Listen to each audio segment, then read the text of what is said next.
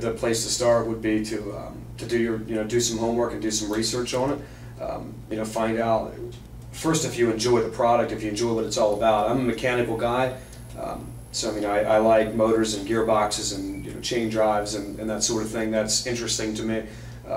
So that would be the first thing I would tell somebody to do, is to really research it and find out what it's all about. And if you're not excited by the product and what it does, then there's really no point in probably in pursuing it any further. You've got to enjoy what you do. So that would be true in anything. That would be my advice, is just to educate yourself as much as possible.